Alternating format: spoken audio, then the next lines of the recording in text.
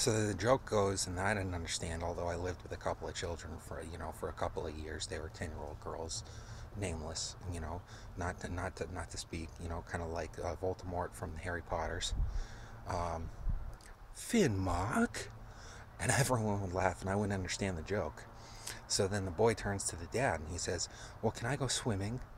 While we're on vacation in Finnmark. They lived in Norway somewhere, and the dad was a scientist searching Viking stuff. Beginning of the film, it's all in subtitles in Old Norse language, and the girl goes to the captain of the army, and she's princess for the Vikings, king or something like that, some kind of Viking commanding general, and she says, "Papa, no, don't slay the dragon again. You might not make it this time." And he goes, "Oh, you're a woman, you run away with your menstrual cycle," and she does. So I guess the joke Finnmark is she was being emotional because she was just coming of age, and everyone would laugh, but I wouldn't understand the joke. And so the guy turns to the dad. He says, "Yes, my son, of course you can go swimming, because it will be over 0 degrees Fahrenheit in the water. You'll be fine."